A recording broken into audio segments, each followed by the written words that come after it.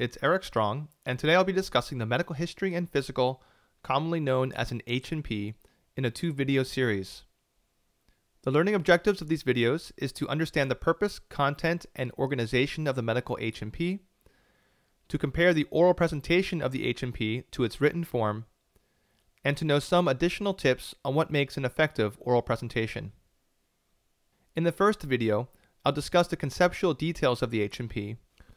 In the second video, I'll give an example of an H&P oral presentation displayed side by side, real-time annotations pointing out the concepts introduced in the first. This video will cover topics relevant to both oral presentations and their written counterparts. That's because there are obvious similarities between them. Specifically, the overall format is identical. That is, each has a chief complaint, a history of present illness, past medical history, etc. Each section is presented in the same order and has roughly the same type of content. However, there are, of course, some important differences. The purpose of the oral presentation is rapid communication and to aid in real-time decision-making. Therefore, it avoids excessive details. The purpose of the written note, however, is to serve as a detailed reference and a legal document, and therefore it should be very comprehensive. Let me review the overall structure of the H&P. First comes the reporting section. This is where the presenter or writer conveys factual information as objectively as possible. It's divided into the history, exam, and diagnostics. With the history, there will obviously be some degree of subjectivity, and as the one obtaining the history, the clinician will need to selectively filter out irrelevant information. The history is further subdivided into the source of information, the chief complaint, the history of present illness, past medical history, meds, allergies, and so on. I'll go through each of these in a few minutes. The exam typically starts with a statement about the patient's general appearance, then the vital signs, and the remainder of the exam is usually organized roughly head to toe, other than the neuro exam, which for some reason is often listed last. The diagnostic subsection includes all labs, as well as the results of any other relevant tests, including X-rays, CT scans, and EKGs. Now, in addition to the reporting section, there is also an interpretation section, which is frequently referred to as the assessment and plan. This typically takes the form of a problem list. Each problem that the patient has on admission, whether it's an acute physiologic derangement, a particular symptom, an unexplained exam finding, or a chronic medical condition, should be listed here. For any new problem, there should be a differential diagnosis with explanation. And each problem should have diagnostic, therapeutic, and educational plans if relevant. I'll discuss this in more detail later as well. Now, these two sections, the reporting section and the interpretation section, comprise the entirety of many H&Ps, but there is something critically important that joins the two together. It's often known as the impression, though I find that term to be too imprecisely used. Instead, I call this brief but essential extra section the linking statement. It links the reporting and interpretation sections together, and a bit more than that, which I'll get to soon. Now let me discuss each one of these headings. The very first thing in the H&P should be a brief statement as to the source of information and the clinician's impression of the source's reliability. Here are some examples. Source is the patient, who appears reliable. Source is the patient's spouse, who appears reliable. Source is the patient, who appears unreliable, secondary to apparent alcohol intoxication. Or source is the medical chart, as the patient is unconscious and no family or friends are immediately available to provide information. Next is the chief complaint. This is the patient's primary reason for seeking medical attention. It can either be in the patient's own words, which is now less common but more traditional, or in your own short summary phrase, which is more common but sometimes discouraged by instructors. In most cases, I prefer the latter. It should only include abnormal exam and lab findings or a diagnosis if they were previously established before the patient arrived. For example, if a patient came to the ER because his primary care provider called to tell him that his blood count was critically low, anemia could be listed as the chief complaint in that case. Now, if the patient is unable to offer any history at all, the chief complaint is why someone else sought medical attention for him or her. I think it's helpful to provide specific structures for the chief complaint. If one uses the patient's own words, that structure would be first age and gender, plus the highly relevant items in the past medical history, plus the patient's own words for why he or she is seeking medical attention. For example, Ms. Chang is a 60-year-old woman with heart failure who is presenting because, quote, I haven't been able to catch my breath all day, close quote. Or Mr. Smith is a 25-year-old man with schizophrenia who states, quote, the CIA is trying to control me with microwaves, close quote. The other option for the chief complaint is the short summary phrase. In this case, it's age and gender, plus highly relevant past history, plus the primary symptom or symptoms, plus the duration of that symptom or symptoms. Mr. Singh is a 76-year-old man with diabetes and hypertension who presents with right arm weakness and difficulty speaking for 2 hours. Although the chief complaint may seem very straightforward, it's the most commonly flubbed part of the whole presentation. And since it comes right at the beginning, if this happens to you, it's guaranteed to start you off on the wrong foot. So let's take a look at some common mistakes. For our first suboptimal chief complaint, Mr. Williams is a 65-year-old man with diabetes presenting with a heart attack. What's the error here? It includes the presumed diagnosis. Revised, it might read, Mr. Williams is a 65-year-old man with diabetes presenting with chest pain for 3 hours. This might be a good spot to briefly discuss why one should not mention the presumed diagnosis up front. It's basically to prevent excessive biasing of the listener or reader. An excellent presentation first provides all of the relevant objective data in order and without interpretation, allowing the listener to reach their own conclusions in their head about the diagnosis before the presenter explains what his or her conclusions are. This allows independent verification of the presenter's clinical reasoning process. Let's take a look at some more examples. Here's a chief complaint of Miss Lee is a 14-year-old girl with no significant medical history, presenting with diarrhea for 1 week and hypokalemia. The error here should be obvious. It includes a lab result that was presumably not known at the time of the patient's initial arrival. The corrected version omits the hypokalemia. Mr. Oku is a 58-year-old man with gout, left knee arthritis, chronic low back pain, and peptic ulcer disease, presenting with an acute abdomen. What's the error here? There are actually two. First, the original version includes parts of the medical history that are completely irrelevant. Second, it includes an interpretation of the exam rather than the patient's presenting symptom. A far better version would read, Mr. Oku is a 58-year-old man with peptic ulcer disease presenting with severe epigastric pain for 45 minutes. Finally, what about this chief complaint? Cough and fever. This complaint provides absolutely no context for the symptoms. Is this a previously healthy 6-month-old infant or a 50-year-old man with AIDS? Instead, one could report this as Ms. Patel is a 90-year-old woman with dementia sent from her nursing home for cough and fever for 2 hours. Remember, the goal with the chief complaint is to provide the context for the upcoming history without giving away the diagnosis prematurely. In the US, at least, there is a common variation to the chief complaint as I've described it. Some providers separate the chief complaint into ID for identification and CC for chief complaint.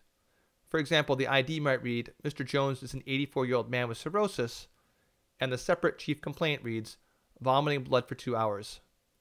I personally think it sounds better and flows better to put them both together into a single line.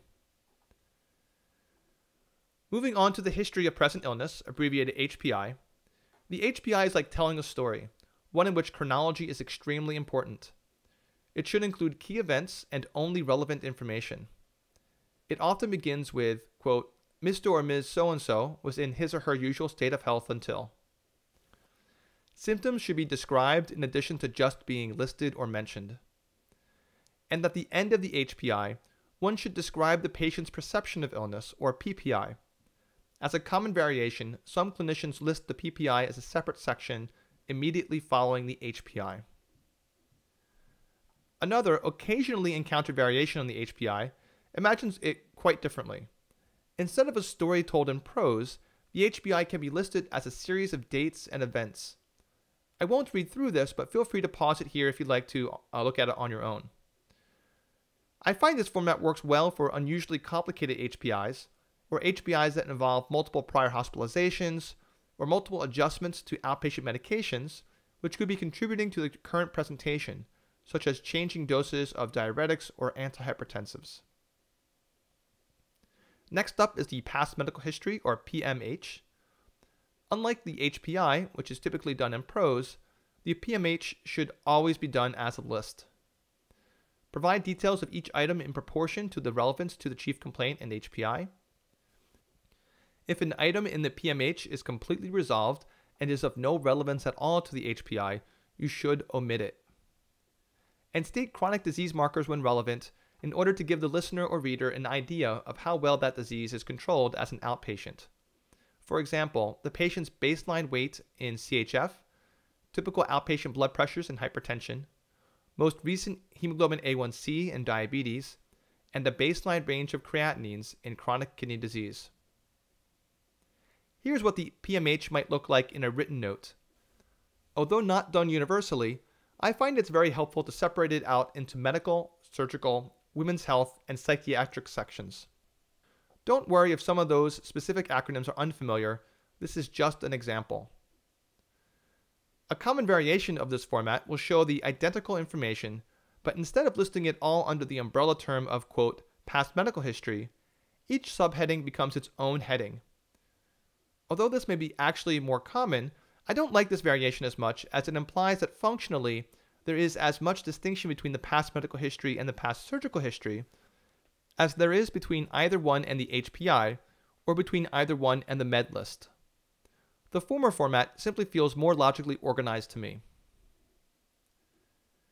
Now we have a series of relatively quick and straightforward sections. First, medications. Group them by common indication. This helps the reader or listener remember them. And it also aids in identifying when there might be a class of medication that seems to be missing given the patient's past medical history. Include over-the-counter meds as well as herbals and natural supplements. Report patient adherence to meds. And always use generic names of medications. This isn't because drug companies are inherently evil per se. Instead, it's because often the generic suffix will help to identify the medication class. For example, a med that ends in an olol is highly likely to be a beta blocker, and one that ends in a statin will definitely be an HMG-CoA reductase inhibitor. The other reason to always use generics is that your formal exams and tests almost always use generic names as well. For allergies and adverse drug reactions, realize that most things referred to by patients as allergies aren't true allergies, but nevertheless they should still be reported here. It's the clinician's job to sort out adverse drug reactions which are more common from true type 1 hypersensitivity reactions which are less common. The social history is next. This is not just limited to bad behaviors. It also includes marital status, residential situation, occupation, diet, sexual history, animal exposures, and travel history if relevant. For smoking, alcohol, and drugs, always try to quantify how much, how often, for how long, and when was the last time. Family history. Focus on first and second degree relatives with diseases that are associated with established familial risk. The big five are cancer, cardiovascular disease, diabetes, psychiatric disease, and substance abuse. There are others as well, but those are the big five you should always ask about.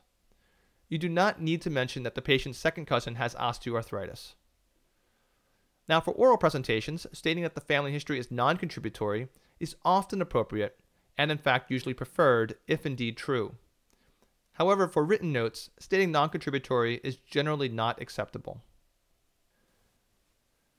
The final part of the history is the review of systems.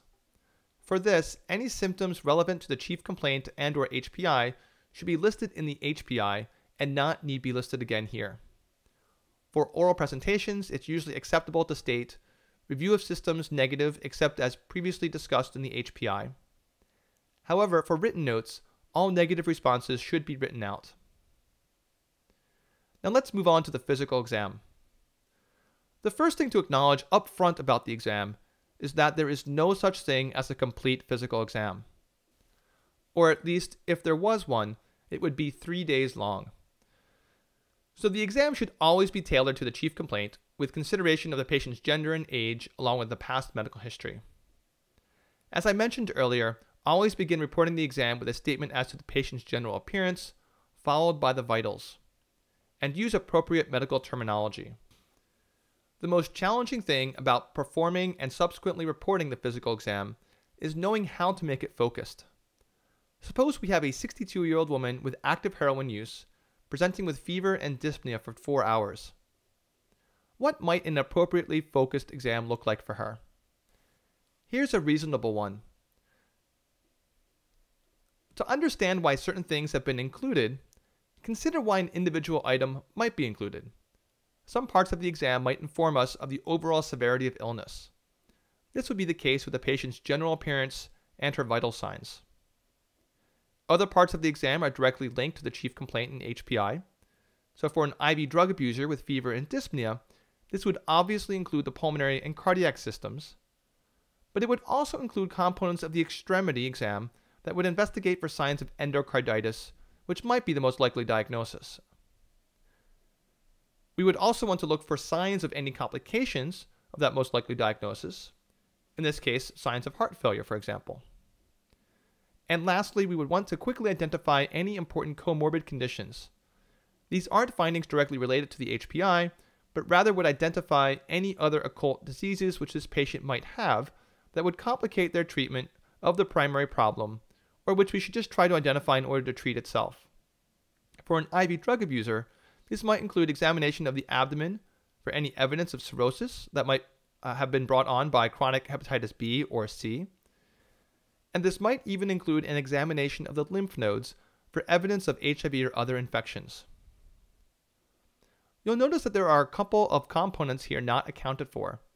The entire HEENT exam, examination of abdominal tenderness, or listening for bowel sounds. We always seem to include these parts of the exam, but if our goal is to provide an exam focused to the HPI, patient's age and gender, and past history, they really shouldn't be there. However, just to be aware that there are a few components that, if excluded, this will likely result in you being chastised by your supervising physicians. Some things just always seem to be put into the focused exam, even if it seems like they don't belong. So things like listening to bowel sounds and looking at the oral pharynx are just always done. After the exam comes the labs and diagnostics. In the presentation, highlight only those results which are relevant to the HPI and or assessment and plan. In the written note, however, list all recent results irrespective of immediate relevance. Summarize diagnostic reports instead of either reciting or copying and pasting the actual report. Finally, only binary tests should be reported as either positive or negative. For example, a urine pregnancy test or a stool-Guaiac test is positive or negative, but a chest x-ray is not. It's not positive or negative, it's either normal or abnormal. Why is this important? Imagine you're listening to someone else present a patient's HMP, and the presenter states that the urinalysis was positive. What exactly would that mean? The most common assumption would be that the urinalysis showed evidence of a urinary tract infection. But what was the specific evidence that led the presenter to that conclusion? Was it white blood cells in the urine, or positive dipstick of leukocyte esterase, or something else? Maybe the presenter uses a different cutoff of white cells to indicate a UTI than you might. And what if the presenter wasn't even referring to evidence of a UTI, but rather to evidence of ATN or glomerular disease? So when it comes to stating most test results, either state normal or specifically describe the abnormality and allow the listener the opportunity to reach his or her own conclusions. So that concludes the reporting section. It's usually responsible for the majority of the duration of the HMP, though as mentioned, almost solely conveys nothing but objective facts which have been screened and selectively emphasized by the presenter based on their relevance to the patient's chief complaint and past history. The reporting section is then followed by the linking statement. That term is almost certainly new to you. Instead, most people will refer to the general concept of this section as the impression or summary statement, or in the literature, it's called the problem representation, though these terms are not necessarily used as specifically as I encourage you to do. For me, the linking statement consists of 1 to 2 sentences which link the reporting section to the interpretation section. It also links the most important key features of the history exam and tests into higher order structures that allow one to begin to formulate a differential diagnosis. It should usually include some degree of interpretation, but should only explicitly mention a specific diagnosis if the preceding data overwhelmingly support it over alternative diagnoses. Let me break down the structure of a good linking statement as I did for the chief complaint near the beginning of this video. Start with the age and gender, plus the highly relevant past medical history. Then add the summary of primary symptoms using distinguishing adjectives, which are sometimes called semantic qualifiers, and end with a summary of objective findings with interpretation and grouping into clinical syndromes when relevant. So that might sound a little abstract, so let me provide a specific example of a linking statement so you can understand it better. Mr. Smith is a 62-year-old man with diabetes and alcohol dependence who presents with acute, constant epigastric pain associated with nausea and vomiting, found to have SIRS, severe epigastric tenderness, and a lipase of 800. For those not familiar with the acronym SIRS, it stands for the Systemic Inflammatory Response Syndrome. In the US, sometimes during rounds or in a daily teaching conference called Morning Report, as an intern or resident, you may be asked to briefly summarize a case, or during attending rounds at the bedside, a senior physician may ask you for something called the one-liner. If the response to this request is a statement similar to this one, I guarantee others around you will be impressed. The structure of the linking statement may seem superficially similar to the structure of the chief complaint, so let me show you a side-by-side example of what both might look like for the same patient. Remember that the chief complaint is age and gender, followed by past history, followed by the primary symptom or symptoms, and ending with a duration. So you might have Ms. Gonzalez is a 55-year-old woman with a history of metastatic breast cancer, presenting with dyspnea and chest pain for 2 hours. A possible linking statement that might follow a complete reporting of the data of Mrs. Gonzalez's presentation could read, Ms. Gonzalez is a 55-year-old woman with a history of metastatic breast cancer, presenting with acute, constant, non-positional dyspnea associated with pleuritic chest pain, found on exam to have hypoxia, a normal chest x-ray, and evidence of right heart strain on exam and EKG. What's the difference? The chief complaint sets the stage. It provides context for the HPI. It allows the listener to appropriately categorize and catalog in his or her mind all of the subsequent information provided in the history, while the linking statement provides the summary and higher order structure necessary to aid the listener in following along as you explain your differential diagnosis. I mentioned earlier that you didn't want to state the diagnosis in the chief complaint because you don't want to bias the listener by failing to allow them to reach his or her own conclusions about a case and validate your own clinical reasoning skills. Certainly, the linking statement here seems to strongly suggest a specific diagnosis, in this case, pulmonary embolism. But by now, all of the data is already out there, and hopefully the listener has arrived at the same point as you without any bias. And now it's time for the interpretation section, where you will make your case about the differential diagnosis, just in case you as the presenter and your listener aren't on the same page yet. Or alternatively, in case the listener just wants to check that you understand what you're talking about. So no one actually refers to the interpretation section as such, and instead it's always called the assessment and plan. This should be organized as a prioritized problem list and not as a list of organ systems, unless you're in the ICU where this is common. Problem number 1 on the list should almost always be the symptom or problem summarized in the linking statement. Each problem that is new or directly related to the HPI should have a differential diagnosis, which should include, first, a discussion and or list of key features which argue for or against each item on the differential diagnosis, and a second, a commitment to one diagnosis as the most likely, referred to as the provisional diagnosis, unless no single diagnosis stands out. Each problem should have a plan that is divided into a diagnostic plan, which is a list of additional tests and/or consults to be acquired that will help secure the diagnosis, a therapeutic plan, which is a list of meds, IV fluids, special diets, procedures, and/or surgeries that will help treat the patient, and finally, an educational plan, if relevant, which is a list of specific topics the patient would need to be educated about prior to discharge. To understand what the assessment and plan should look like, let me show you an example starting with a linking statement. This would be the written form of the assessment and plan. Due to its length, I won't read it in its entirety, but feel free to pause it if you'd like to read through it more completely. In fact, when giving an oral presentation, depending on the patient's complexity, available time, and your audience, what you say aloud may be significantly shorter than what you see here on the screen. So let's take the following linking statement, which in the US would commonly be referred to as the impression. In summary, Mr. Haddad is a 52-year-old man with diabetes presenting with acute, constant, non-positional dyspnea associated with hemoptysis, found to have severe sepsis and hypoxic respiratory failure with bilateral infiltrates on chest x-ray and complicated by acute kidney injury. So next is the problem list. In this case, I'm going to make problem number 1 his sepsis with hypoxia and hemoptysis.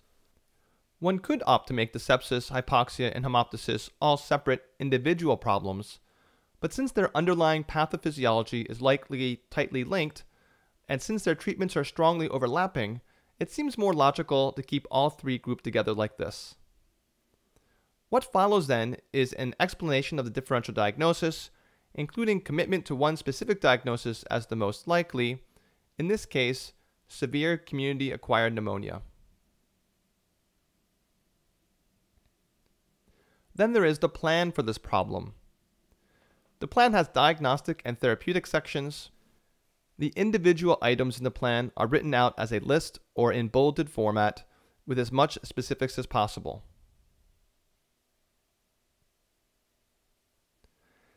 The next problem to discuss, in order of importance, might be his acute kidney injury. Since this is also a new problem, it also deserves a differential diagnosis of some degree, but as it is a lesser problem than the sepsis, discussion of the differential is necessarily shorter. Then the diabetes. Since this is a long-standing problem, there is no need for a differential, but it might include a mention of any possible acute complications. Next up is the smoking, which contains the first example of an educational plan, in this case an intention to discuss the importance of cessation once the patient is feeling better. Then rounding out the problem list is the patient nutrition plan, any type of in-hospital prophylaxis such as that against DVTs or nosocomial infections, and lastly, a statement as to the patient's goals of care during the hospitalization, which should always mention the code status and how that determination was reached.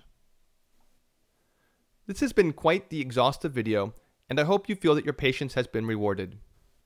Before switching to the much shorter part 2 of this video series, which will consist of an annotated example presentation start to finish, let me provide you with some final tips. Stick to the standardized format unless your supervising attending physician specifically instructs you otherwise. Every symptom, abnormal finding, and established diagnosis should be represented in some way within the problem list. Every test ordered and medication prescribed should be mentioned in the written plan. When presenting the H&P, consider your audience. When in doubt as to what level of detail they want, ask. Aim to keep your complete oral presentation to within 5 to 7 minutes. Avoid reading off your written H&P when giving the oral presentation. Don't editorialize. And finally, be sure to practice as much as possible. Presenting an H&P on a medically complex patient is a difficult skill, and you will not master it in a day or a week or even a month. But with deliberate practice and frequent feedback from both peers and those more experienced, hopefully this will feel natural and effortless by the end of your training.